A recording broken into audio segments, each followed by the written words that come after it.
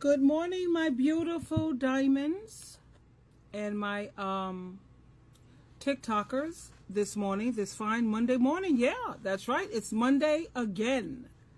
You know, these weekends, they go by so fast. It's almost like just taking a lunch break and you have to come back after an hour from lunch. It's Monday and I'm just so grateful that I have an amazing job to go to because I have a great team of people that I work with. Everyone is just so positive and so, I don't know, they seem to be so loving and so warm, you know, the people that I work with. So I'm blessed because I know a lot of people that they dread, they literally dread going to work each morning, whereas I look forward to it because of the wonderful people that I am privileged to work with. Now, today we're going to be talking about a perfect plan. And it's coming from Philippians chapter 1, verse 6.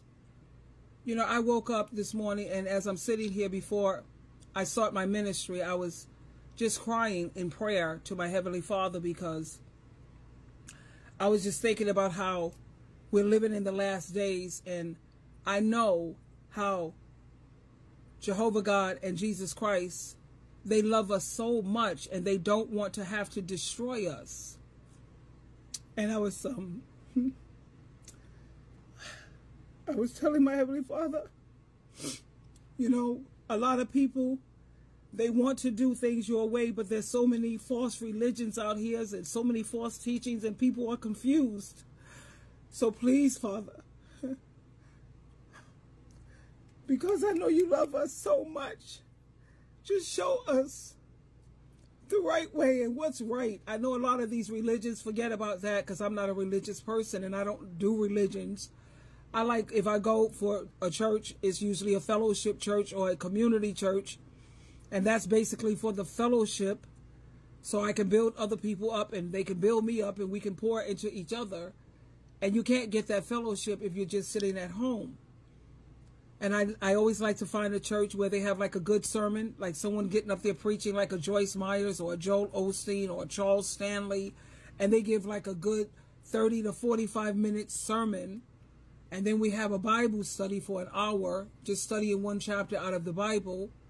And then we have song and prayer, you know, because you have to give God praise. And if you can find yourself a nice community church or fellowship church, then you are truly blessed. I live across the street from a big Catholic church, but they don't give much spiritual food. And it's just not a good church. And they don't have any, like, games, like movie night. You know, things like for the community. And that's what a lot of these churches need to start doing. So that people are not so bored. You know, a lot of people, they confuse boredom with loneliness. Most times they're not really lonely. They're just bored.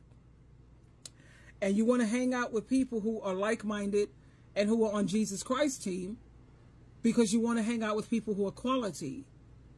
And of course, you're going to try to help those who are still seeking and need help. But like I said this morning, I was just so emotional because I love you guys very much. And I know Jehovah loves you and Jesus loves you even more. And I know that is so hard for people sometimes to know what to believe because it's just rough. So I say stick close to the Bible and listen and follow Jesus Christ's teachings and know that Jesus loved Jehovah more than anything. That's his Heavenly Father. And we'll follow his example. You know, what else can we do? That's the best that we can do. And help people who look like they need help, you know. But anyway, today we're going to be focusing on Philippians chapter 1, verse 6. And it says, I am sure that the good work God began in you will continue until he completes it on the day when Jesus Christ comes again. Now, I wonder how many times we've heard preachers say, God has a plan for your life. We nod, perhaps we'll smile, and then go on our way. I'm not sure most of us truly believe that. At least our lives don't reflect that we believe it. What does it mean to think that God has a perfect plan for us. Perhaps it's the word perfect that troubles us. We're fallible and we're imperfect and we make so many mistakes.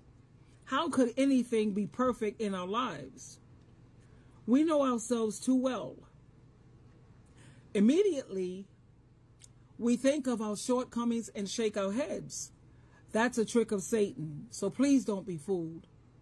The plan isn't perfect because we're not perfect. And the plan is not perfect that God has for us because we're perfect people. That's not it. But the plan is perfect because God is perfect. For now, let's say it this way. God has a special plan for each of our lives. As we think about God at work in us, we remind ourselves that imperfect as we are, God is perfection. Nothing we can ever do would be good enough to satisfy God's perfection. Only Jesus, the perfect one, is good enough. Nothing but our faith in him makes us acceptable to God. The apostle went on to say that we are saved through Jesus Christ so that we can do good works. God has prepared us for the kind of life he wants us to live. His word makes it very clear how that life works. It's not that we're perfect or ever will be perfect while we're here on this earth. The point is that God is perfect and he has a plan for us that is a perfect plan. The plan for our lives is perfect because it comes from the perfect planner. God's plan for us includes obedience and service to him from a sincere heart. God holds out directions for a full, satisfying life. Our role is to align ourselves with that plan. We are to keep our eyes on Jesus and his abilities, not on ourselves and our disabilities. As soon as we say, but wait, I'm not perfect, I fail all the time, we have taken our attention off of God and allowed Satan to distract us with wrong thinking. Our loving Lord pleads with us to turn our minds and our hearts fully over to him. The more fully we do that, the more completely we live by his good and perfect plan. We are to be like Joshua when he said at Joshua chapter 1, verse 8, always remember what is written in the book of law. Speak about that book and study it day and night. Then you can be sure to obey what is written in it. If you do this, check this out, you will be wise and successful in everything that you do. So that's a beautiful thing, my darlings, which, like I said, I don't understand how people say that they don't believe that the Bible is the word of God because it's written by humans or written by men. Like, you know, people can transfer messages from the moon to the earth, but God is supposed to be so limited and so inequipped that he can't make sure that his children have a letter to show us the best way to live our lives so that we can be successful. Of course, he has that capability. In fact, they said through COVID, the Bible was the most seeked out book that was requested. And they noticed that more and more people were buying Bibles. That is the #1 best-selling book anyway. And we know that with the Spanish Inquisition and back in history, how they kept trying to get rid of this Bible, kept trying to destroy it, burn it. They went into people's homes and they caught a Bible in there. You're not allowed, but you see how our great Creator, our Father, he did not permit that to happen. Oh no. So regardless of what translation you choose to read it from, the principles are all the same.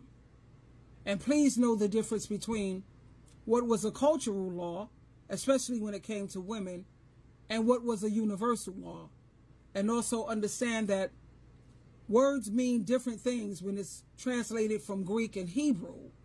So that's why it's so important for you to do your own research. Don't listen to other people's interpretations about things. Allow the Holy Spirit to interpret it for you. And all you have to do to get the Holy Spirit The Bible says all you have to do is just ask. You see how simple and how easy these things are? And because things are so easy, like we could depend on Jesus. We know that Jesus will save us from some real bad situations. And the reason why it's so hard to trust that is because it's so easy. And we're not used to easy. I know I wasn't used to easy. I'm used to struggling and fighting and working hard for everything. And when I grew to realize that it's really this easy, what? Oh my goodness, it's just too much. Let's go to our Heavenly Father in prayer. Heavenly Father, Yahweh Jehovah, our perfect God, help us in this battle for the mind, because we know Satan is trying to take over our minds. That's why everything is being legalized when it comes to all this drugs, and so many people are getting caught out there on it, because we know that Satan, the devil, is definitely trying to attack our mind, because if he can control our mind, he can control our lives. Satan constantly, he reminds us of our imperfections and our weaknesses. But Heavenly Father, we ask you to remind us of your perfection and of your love and your closeness, so that we can always walk in victory. And we ask all these things, Heavenly Father, Yahweh, through your Son, Yeshua, Jesus Christ. Amen. So now we're going to move on, my beautiful diamonds, to your power thought for today. Here we are, my darlings. Cooperating with God. We need to start cooperating with God. When I get up in the morning and I know I got to go exercise again, I mean, I heard my flesh say a couple of weeks ago in the gym, you know, your flesh will talk to you. I was down in the gym, and I'd just gotten off the treadmill, and I was starting to work out with my trainer, and I heard my flesh say, am I going to have to do this the rest of my life?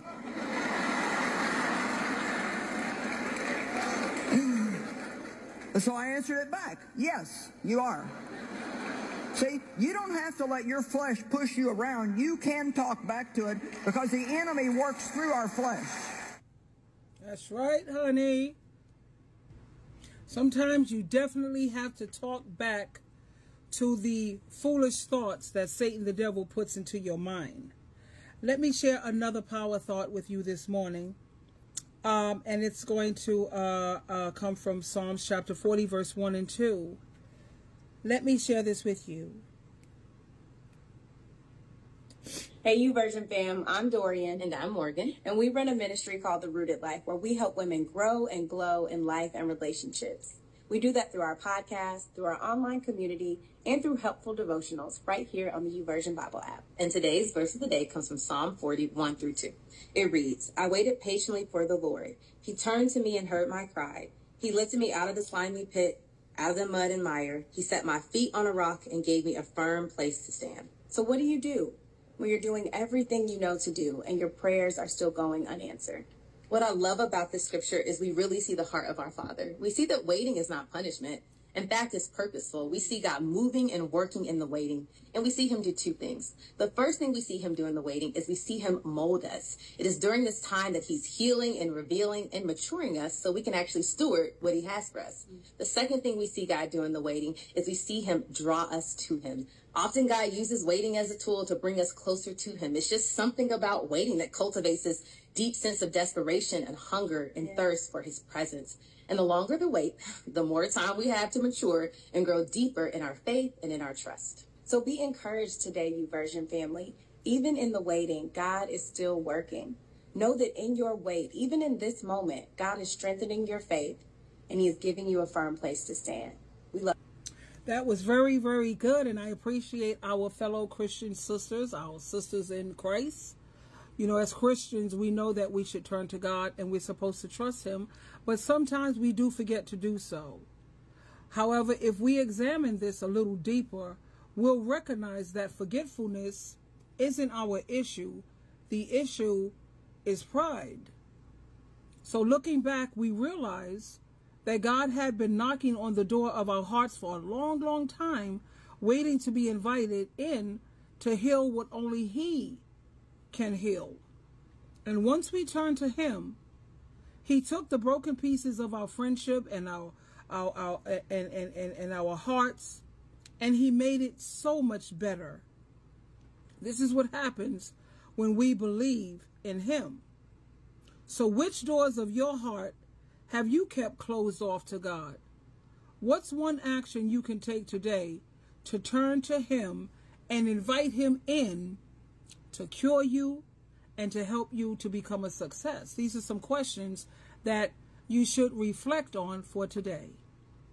And now we're going to go to how well do you really know your Bible, my beautiful diamonds. Let's see now. Where are we? Are we still talking about Noah for last week? Let me see.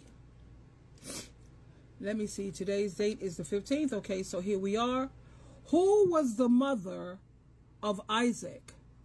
Was it Elizabeth, Sarah, Gomer, or Mary? Genesis chapter 21, verse 3. Next, who was the mother of Jacob and Esau? Was it A, Rebecca, B, Rachel, C, Sarah, or D, Hannah? Genesis chapter 25, verse 21 through 26. Your last question for today. Who was the mother of Joseph and Benjamin? Was it A, Anna, B, Lydia, C, Keturah, or D, Rachel? Genesis chapter 46, verse 19. And there you'll get your answer. So don't forget to do your own research. If you didn't know any of the answers to these questions, next time you could be great at Bible trivia when we play the Bible trivia games. And you're going to be so prepared and you're going to come out a champion, because if you do your research and the next time we go over these questions, you're going to be knocking them out like nothing. Bap, bap, bap, bap. So there you have it, my darlings. Keep in mind, it's Monday morning. It's a new day, meaning a new fresh start. And don't forget to depend and trust in Jesus Christ, because when you trust in God and Jesus to do the best for you, you don't have to worry and you don't have to suffer from anxiety. Sheila loves you, but more importantly, Jehovah and Jesus Christ loves you so much. Twinkle, twinkle, twinkle.